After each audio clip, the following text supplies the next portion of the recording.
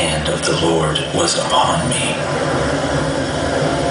He brought me out by the Spirit of the Lord and set me in the middle of a valley.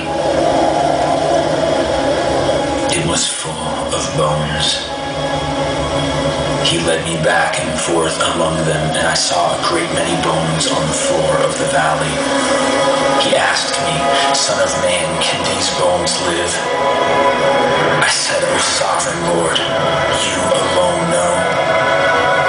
Then he said to me, "Prophesy to these bones and say to them, dry bones, hear the voice of the Lord. I will make breath into you, and you will come to life. Then you will know that I am the Lord."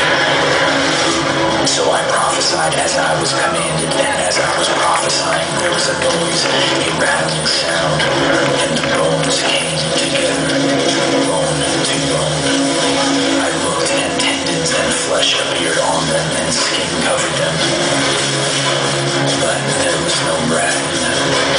Then he said to me, "Prophesy to the breath, and say to it, come from the four winds, O breath, and breathe into these slain that they may live."